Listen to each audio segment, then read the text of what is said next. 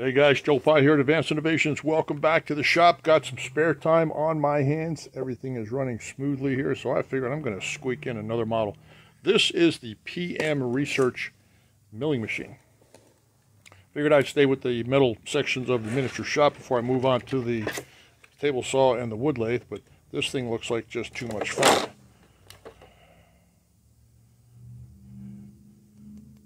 Fake door, guys. That's not going to work for me. Nope, that will be a real door by the time I'm done. Promise.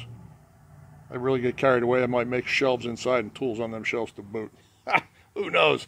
I might lose my mind between now and then, too. We'll see. Nice set of castings they provide you. Give you all the raw material to do it. Let's take a look at the picture, see what it's supposed to look like.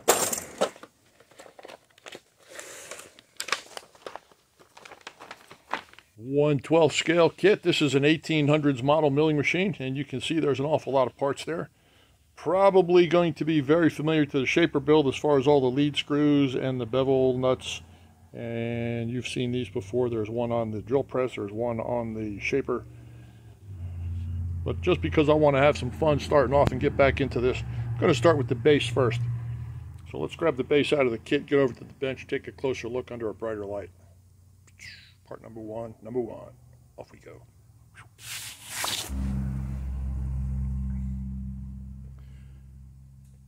Just like any other casting, the first thing I'm going to do is make all these lines go away. Make it look like a finished casting, of course. Figure out what's important, what's not important. If it's going to be machined at a later date, don't kill yourself trying to make it look beautiful now. What's the point? After machining, I would like to see an even thickness base here all the way around. Of course, not in the center because the crown is going to stay there. But I will cut the bottom off, hopefully end up with nice even corners. Tap some holes in there, and then you can strap it down to a plate, use those holes, whatever. And with the setup done correctly, you can probably access several of these surfaces all at one time. That is yet to be seen. I know I'm going to put it in a slave vise, banking on the two sides. Now this is tapered, so if you bank it on one side or the other, you better have some options up your sleeve, and I do. The double vise setup is going to work really well. And this is just killing me, this door. Absolutely killing me. It would probably be a whole lot easier for me right now if I just made it go away. But I think that'll be a video all unto itself. Make the door go away, hollow it out, replace it with a real door, maybe a shelf or two on the inside. Who knows? We'll see how much time I have and how much patience I have by the time I get there. I say it's possible. Okay, let's squeeze this thing in a second vise. Actually, no. Let's take a file to some of these surfaces, clean it up, come back and show you what it looks like when that's done. Step one. I won't be using any power tools to finish off the castings in this particular kit. I'm going to do it all with these little jeweler files.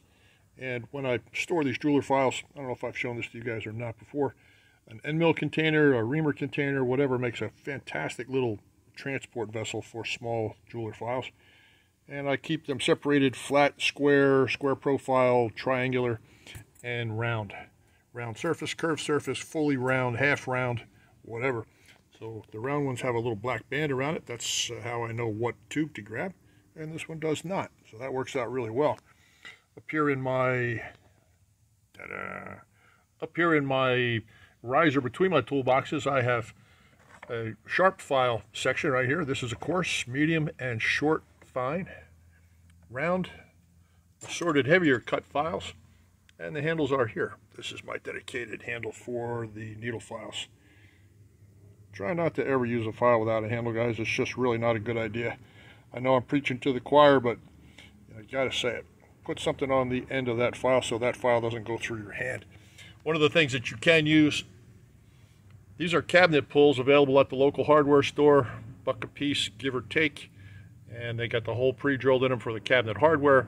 Just grind back, belt sand back the tang of the file until it wedges in there nice and tight, and you're going to have yourself a good time. So that's a good way to protect yourself.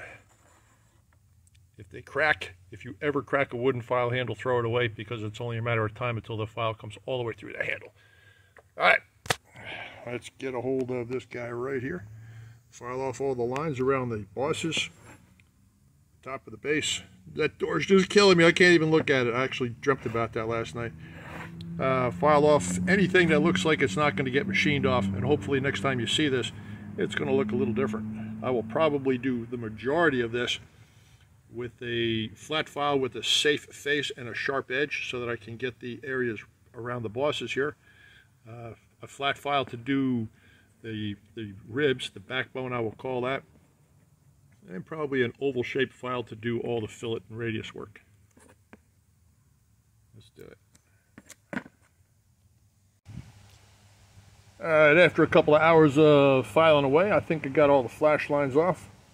I am going to machine the base complete. I'm going to go all the way around so these edges out here really don't matter. This gets machined, these faces inside and outside, they get faced off. This gets decked and drilled. So I think I got everything that needs to be got. Let's set this thing up in the dual vise setup. Start off by decking the bottom off, and we'll figure out where we go from there. What's an important datum, what's not, get it established vertically this way. And here we go. Okay, banking on the surfaces indicated, this is the setup that I've come up with. Now, it doesn't have to be pretty, it just has to be functional. Well, I can tell you that it qualifies for both of those because it is certainly not pretty, but it will be functional. Now, holding a part like this, you can see that the base is skewed this way.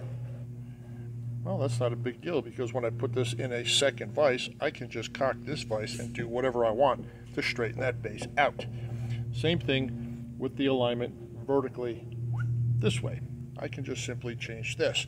Once it goes in the vise and I have it true to the world, if it is still out, I can take the second vise and then rotate the second vise for perfect 3-axis alignment. That should work like a charm.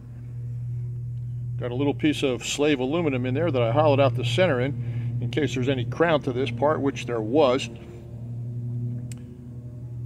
Another piece of sacrificial aluminum on the fake door that's on this casting, and I gotta tell you, that's gonna eat away at me, that fake door, man. I think that might be a real door by the time I'm done with it. And I have my hip ball as my, well, for lack of a better term, crazy ball. Little plug to my friend Chuck up there at Outside Screwball. He used to sell those. I don't know if he still does, but if he does, check him out. It is a sphere with a flat on one side, and I can tell you, as far as holding irregular shapes, you just can't beat something like that. If you don't have one, grab a ball bearing, sand a flat on it, put it in your toolbox, and remember it's there. Great for applications like this. Let's take it over to the mill, plug it into a second vise using a couple of V blocks, or excuse me, a couple of 1, 2, 3 blocks. I will hold it this way and use the 1, 2, 3 blocks against this surface and give it a squeeze, because you can't hold it that way without hitting the part. Let's do it.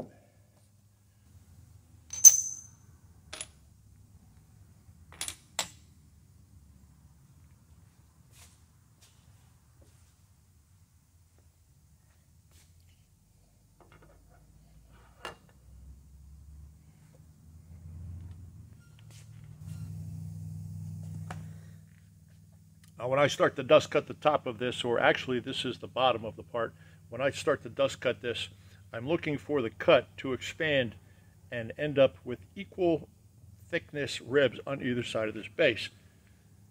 Now, to control that, you can just simply cock the vise in the vise, and away you go. Same thing for the front to rear. If the cut is more biased to the front than it is to the rear,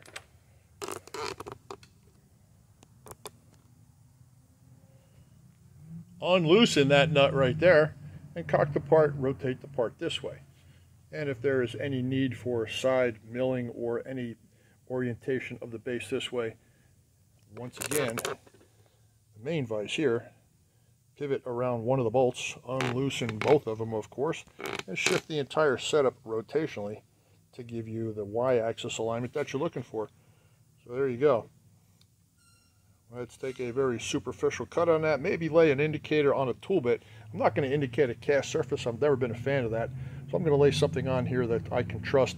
I'll indicate that just to get a rough view and then maybe something across the front so I can tell basically where I'm at. Start tight, end right, guys. So let's get to it.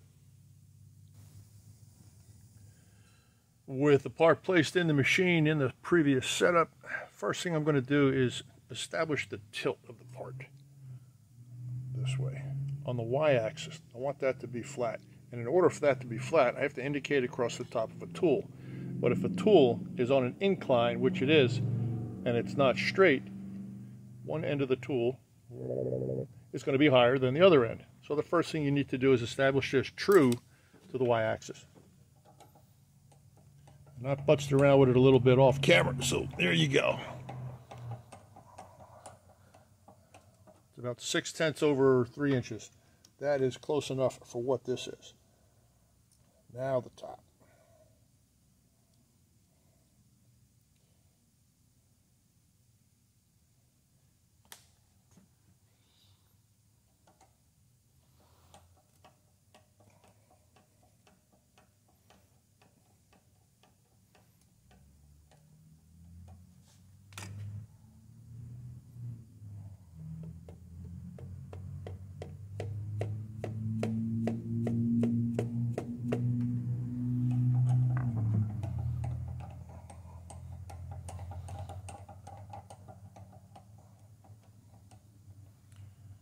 Close enough for what it is.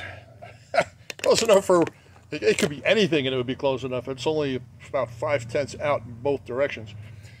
So with that being said, I'm going to take and relocate the 1-2-3 block that I'm using to hold the vise in place, this one right here. I'm going to stand it vertically and I'm going to bank on one of the surfaces on the actual casting. That will establish my y-axis rotation this way. Then I can start to cut the bottom, see how it cleans up, tweak it from there. One of these blocks is going to be used to square against this front surface, this vertical surface right here. And the other one is going to squeeze the vise in the vise. So I'm just going to slide this along the bottom of the vise and bump that surface and look for a little bit of play.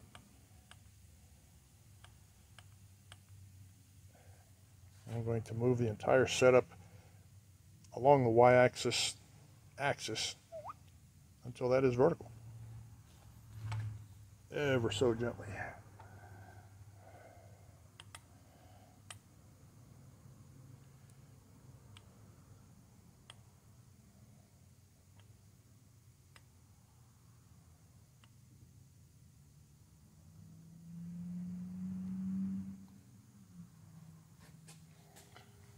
No wiggle in the block. It doesn't kick out like this or up like this when I make contact. It stays nice and true. I'm very pleased with that.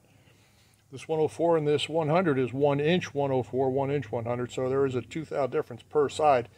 But 1/1000's over, I guess that's about 2.5, 3 inches. That is more than acceptable. I have a feeling I'm going to tweak it anyway. Let's get a cutter run around this thing and see what kind of footprint we leave on the bottom of this part. And that'll give us a pretty good idea of exactly what we're looking at.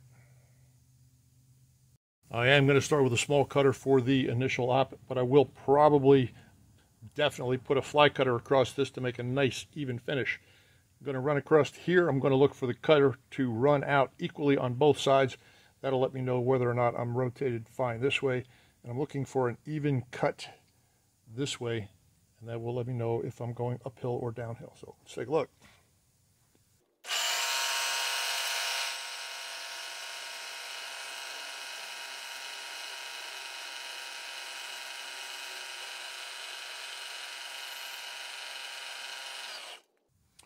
With that particular cut being almost exactly the same size, I feel pretty good about what I'm looking at. This one is a little bit bigger than that one width-wise, so that would indicate that this edge here is probably high. Does that make sense? If this edge is high, it's going to take more off. When it takes more off, it's going to get wider. So could be an isolated event. Who knows? Let's go a little bit deeper and see how it starts cleaning up the center. If the sides of this cut are tapered, the condition that I just stated will hold true.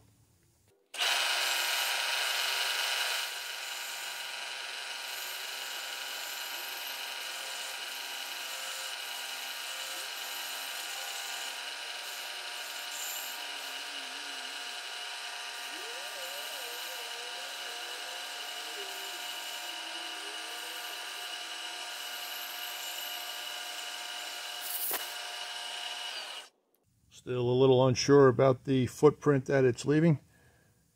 You can see how this is dished on this side. That would indicate that the surface is concave. It's bowed in. So as it traverses the material, it's cutting here, it's not cutting here, and it is cutting here. So I'm just going to keep going until I clean up a little bit more, get a little bit better feel for what I'm looking at. But I think you can see that the front is a little bit wider than the back in the cleanup. So I may have to kick this thing back just a hair. We'll see.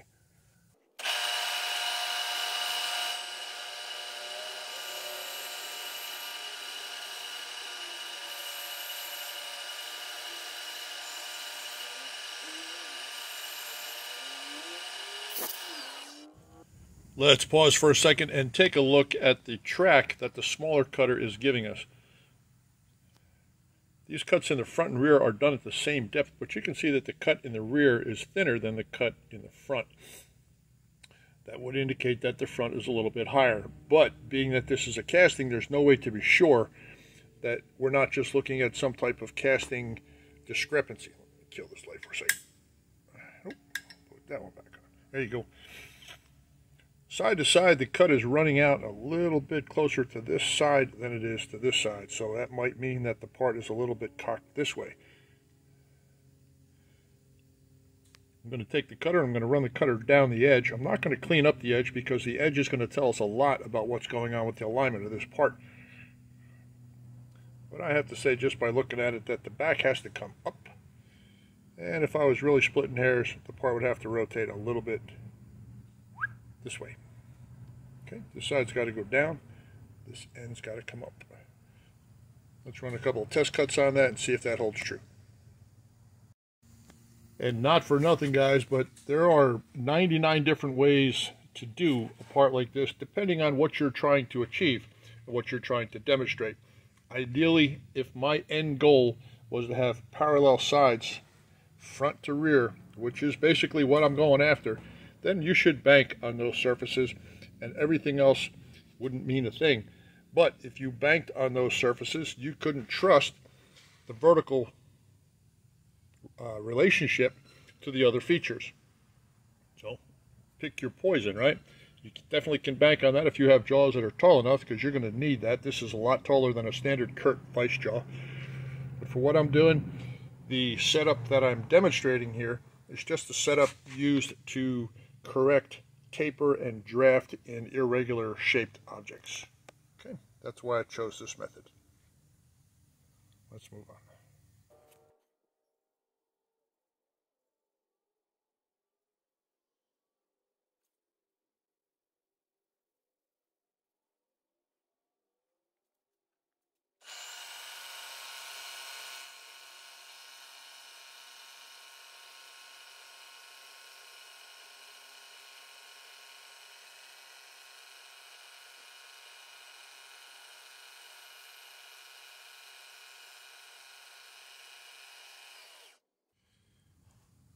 This side is a very even cut front to rear. It's a very solid width, very nice width. This one, on the other hand, who knows? Maybe the mold was cold as it was coming out of the shot. And this side, this corner here is low, but you can see it wants to clean up here the same way it cleaned up over here. I'm just going to roll with it. I'm going to stick with what I got, trust my numbers. And let's finish this surface.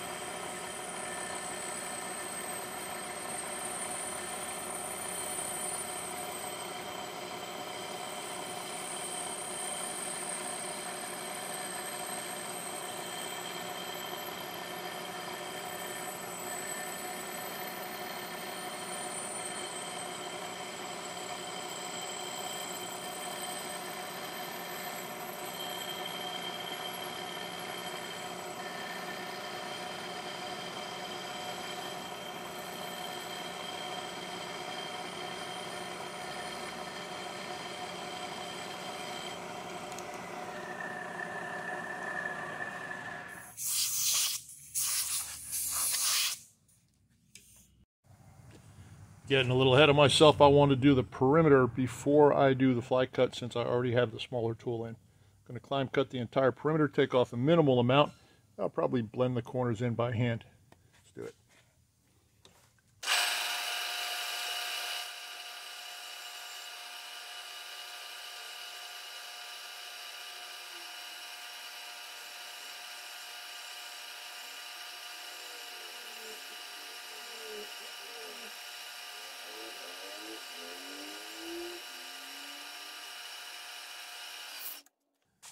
Now that I have one side and one side complete, I'm going to zero my digital out, and whatever the reading is on this side, I will make sure that I hit the center line function so that I can find the center of the base and put the 4 cornered holes in. Why not?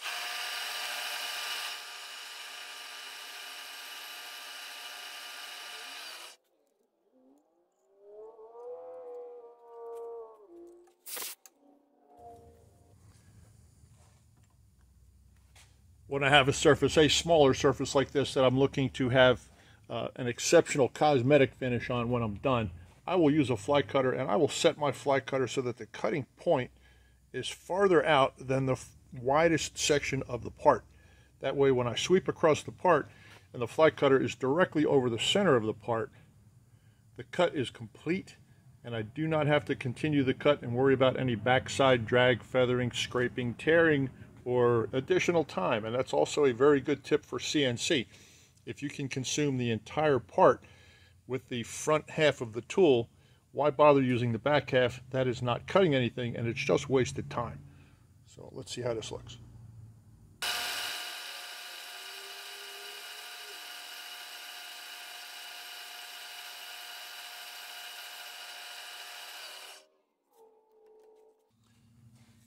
Very smooth cut, nice and uniform, and you can see what I mean about getting the entire cut within the boundary of the spinning tool diameter. Gives a really super finish. That was a 2,000 steep pass, and I spun that by hand. It was done dry, high-speed tool bit, a very minimal, if non-existent radius on the corner. Worked really well.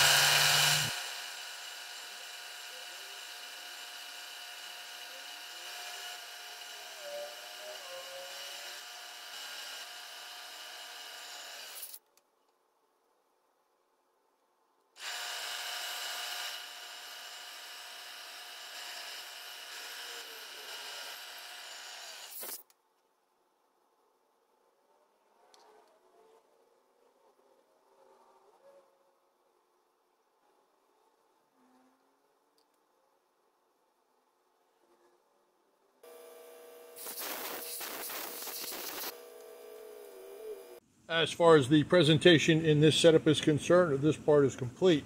Front and rear dusted, left and right dusted, top dusted, and the corners are tapped to 540 Imperial.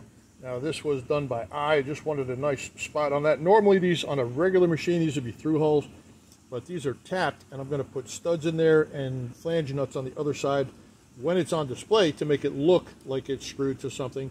And if I care to pass an actual cap screw through and secure this to the display base, I have that option. So without it being fastened down to anything, the threaded hole is the better option for aesthetics and appearance. Appearance that it's bolted down to something. All right, let's pop it out of here and take a look. Under normal circumstances, for any follow-up secondary on a part like this, well, just leave it in the vise and flip the vise, and now you have everything that's true to the world. But remember, those are draft sides. You can see that the outside of the part is not true to the outside of the vise. It is parallel to this surface. So if you had simple machining to do on this plane, now would be the time to do it. You'd be assured that it would be true. but I believe I'm going to put this up against a fixture plate for future surface operations on this and be able to rotate it and flip it. That's the reason that I established True Surfaces here. Let's do a quickie little visual inspection of exactly how everything turned out. I'm using 1, 2, 3 blocks on a granite surface plate, and take a look at the gap between the casting and the edge of the block.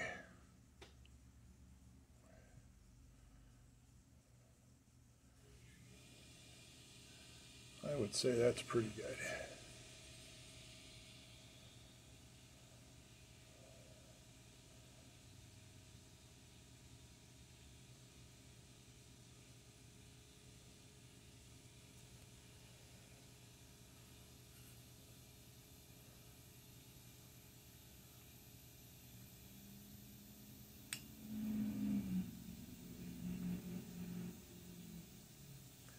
Good enough for rough casting. I think we got a good place to start.